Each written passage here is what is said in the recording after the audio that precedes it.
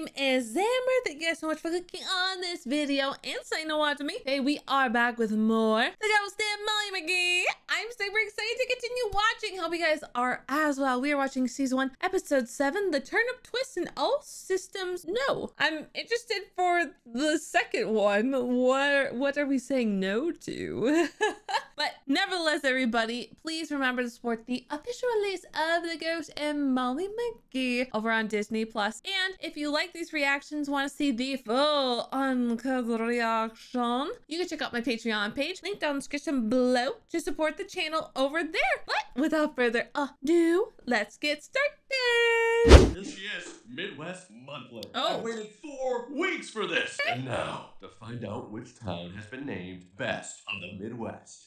And winner is... Perfektborg! Oh! Perfektborg wins every time. Aww. For too long, Brighton has been counted out. But no more. The next edition of Midwest Monthly will crown the best fest in the Midwest. And it's going to be Brighton. Who's with me? Why do you care so much? Chill out, dude.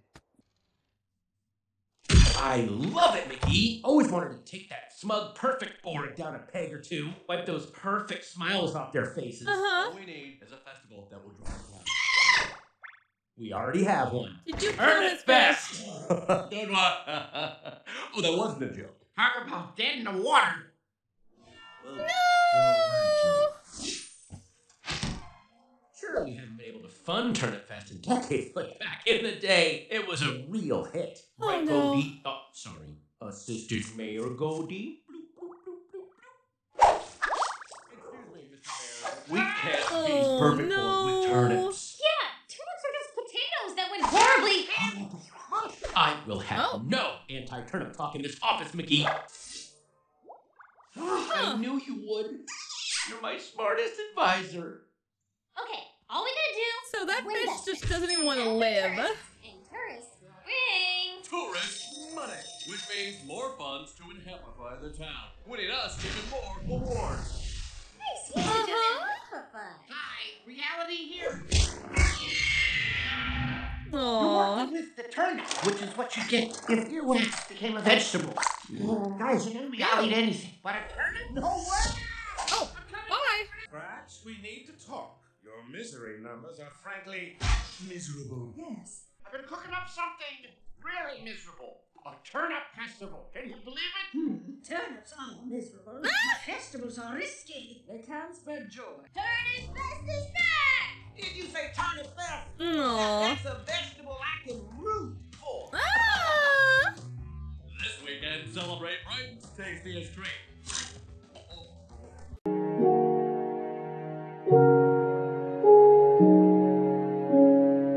There'll be food, fun, festivities, and also turnips.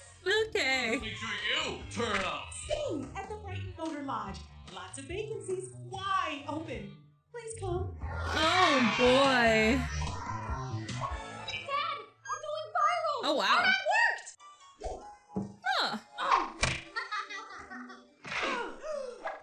love turnips! Huh. Hey, Molly. Seems to be doing well. Hypothetically speaking, how would you feel if Brighton didn't get the best fest in the Midwest? Oh, well, come on, man. That's not gonna happen because it's in the bag. Oh no. Pretend. Spitballing. You know, it wouldn't like crush your entire spirit, would it? No. I think I'd get over it. Oh, they would totally demolish that. Oh. Okay. I mean, it's not gonna happen. Right, it's not gonna happen because the whole town has turned up for turnips. Oh. So, you know, no worries, Scratch. Turn up for what?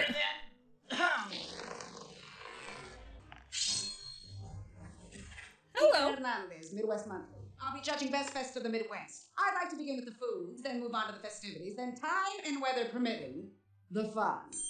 Right this way, Ms. Hernandez. Would you care to try one of Brighton's famous turnip tornadoes?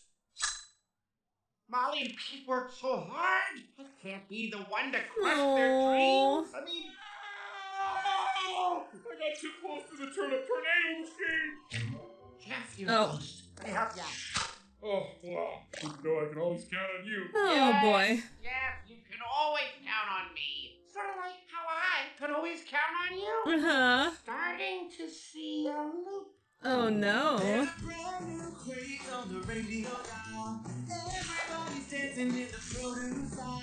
Turn up the stereo and go like this. So come on, turn it up, twist. Okay. Turn it to the left. Turn it, twist. Then you spin it to the right. Turn it, twist. Drop down, pull the turn up from the ground. Shake it up and take a bite. But I'm so tired of writing about Perfektborg. They win everything. Ooh. Tell me about it. We get it. Perfect is in their name. Dad, you're doing it! I gotta go tell your mom the good news. This is it, Molly. Things are really turning around for me. I mean, if I don't find a way to stop this fest, they're gonna send me to the flow of failed phantoms.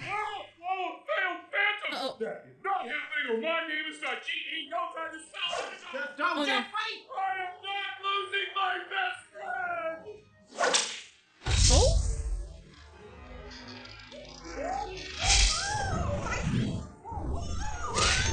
Oh. Oh. Perhaps it was a bad idea to fill the piñata with turnips. Yeah, it was a bad idea. Here, let me help you. I Oh. solved all your problems, buddy. You know, it feels good to do good. Yeah, thanks. I guess. Oh, Scratch. See, Dad? Midwest Monthly available at the click of a button. Okay, I will admit this layout is very convenient. Just Aw. click this button and... Oh, Dad. Oh, okay. Dan, that's all right, Dad. Just let it out. Ooh, hush. I just feel bad about sabotaging the festival, but I can honestly say it wasn't my fault because it was yours.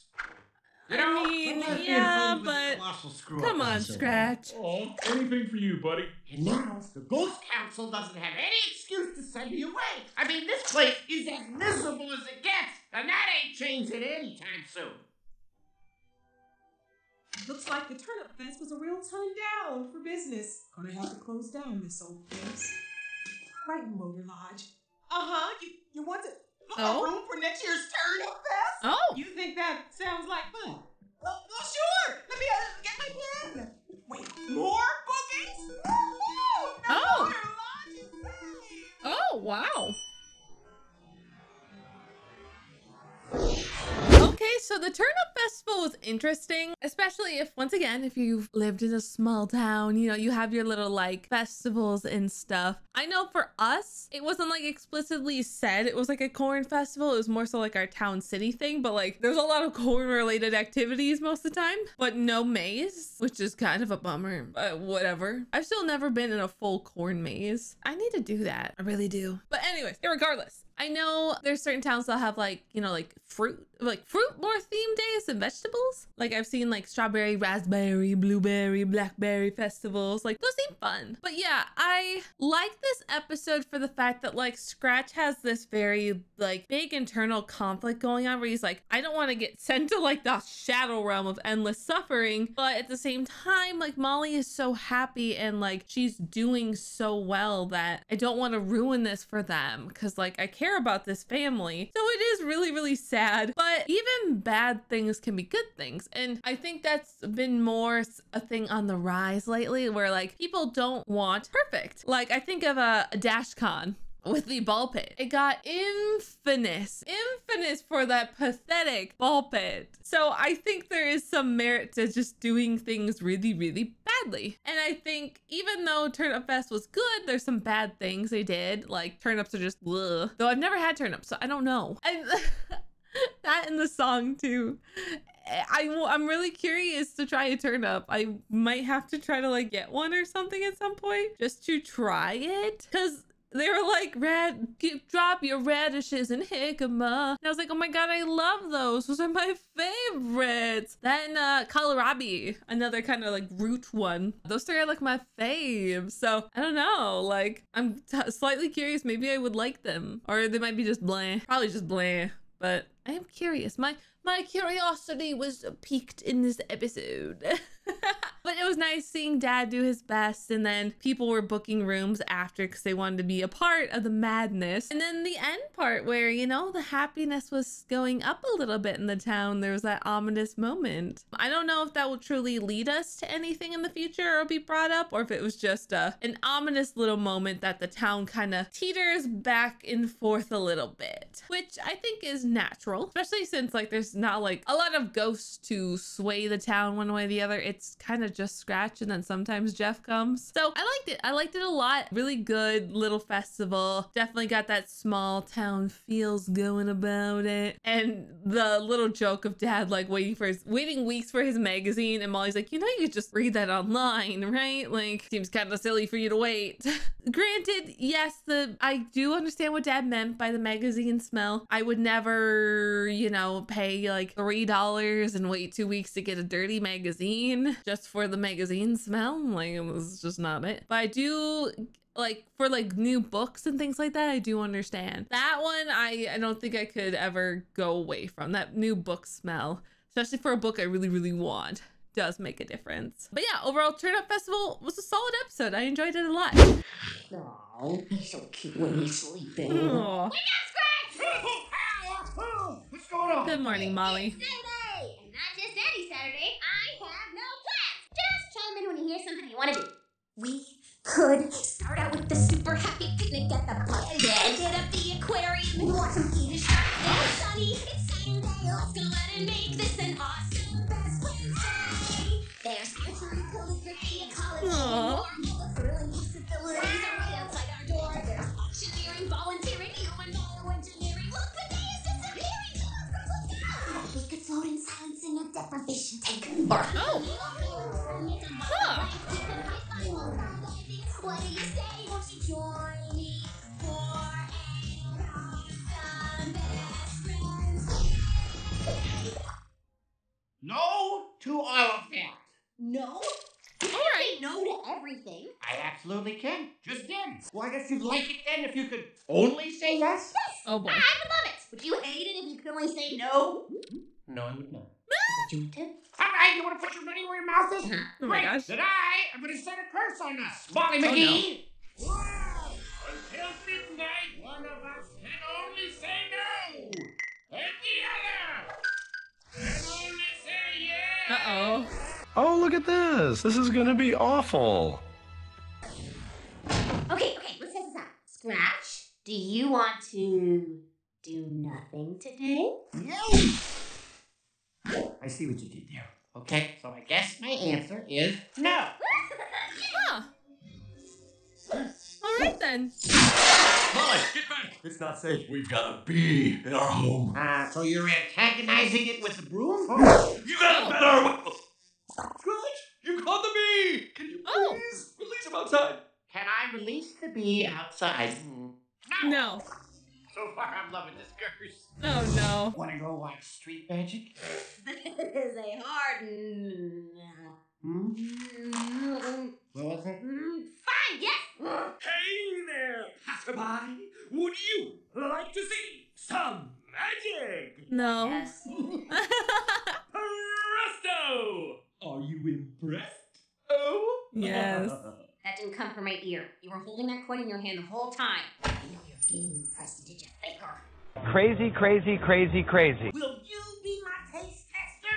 Yes. Aww. Happy to. Oh. Is this? Not bad for a beginner, huh? Well, come on, Mom. Aren't you going to eat it? Oh, yes, I am. It's so good. Great. Can you taste how the freezer burn mingles with the actual burn? Oh, yeah. Help! Oh, it's Weird Larry. Quick, cross the street. Help my baby Mira! She got out!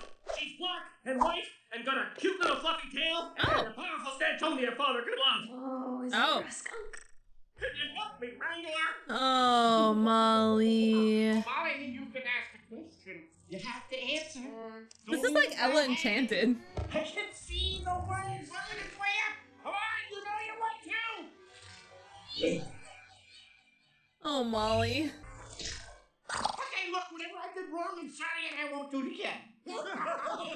Oh, Scratch, you're not in trouble. Oh. For once. Okay, cool. Quite the opposite.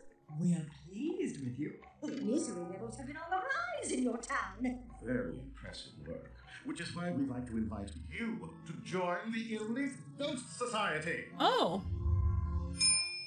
Oh. You accept our invitation? No. Been waiting for this moment my entire Oh, life. no.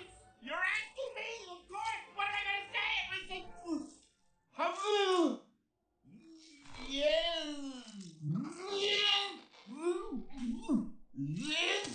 Oh boy. Uh-huh. No. Scratch, consider carefully because we will not ask you again. Ask for like, you know, a day to think on it. Will you join the Elite Ghost Society? No.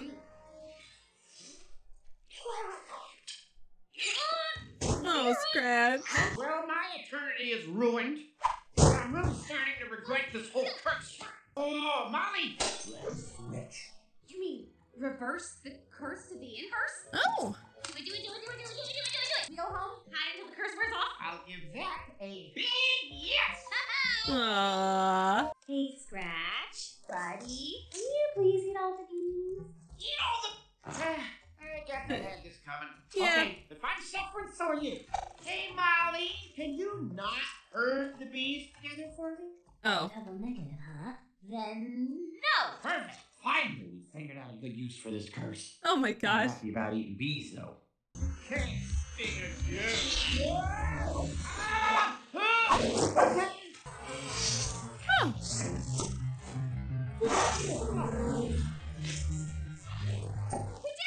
Good job, Scratch. How can we ever repay you? Oh, here we go! 5, 4, 3. Want to fix my hair? yes. Aww. We have All Systems No, which is just a silly episode of them being like, you can only say yes, you can only say no. A pretty standard-esque children's, you know, formatted episode. I don't think Fairly Odd Parents had even an episode like that, which I like to compare this show kind of to Fairly Odd Parents. Like a Fairly Odd Parents mixed with like Star vs. the Forces of Evil. That's what I would like classify the Ghost of Molly McGee. So far, we're not done with it. We've still got like a good chunk of episodes left. I think we're not even at like the 50% way mark of the season 1. So there's still a lot of episodes left. So I might be judging a little bit early, but that's kind of the vibes that I'm picking up from the show. Overall, a goofy episode. The magician hate has been a funny thing lately. I feel like more and more people have been having this weird like, I hate magicians. Like we've been moving away from like clown hate to magician hate. So it's a little odd. I don't know why this has happened, but it's a thing apparently. And of course, Scratch being sent or taken back to, you know, the people in charge and be like, we're going to make you a VIP ghost. Like, oh, like join us. And he has to be like, no. It's so sad and tragic. But overall, it's just one of those goofy, silly episodes. And them ultimately be like, maybe saying no or yes all the time is not good. Like maybe that's just not a good thing. Maybe, you know, having choice and having some agency over your life one way or the other is a good thing. Like always saying no to everything is not great, and saying yes is not great either. You know, you need to have that control and make those decisions for yourself, and you know, try not to be too selfless, but also, you know, care about others and, you know, not take them for granted, and understand that, you know, good acts and random acts of kindness go a very, very long way, even if you don't feel that way. So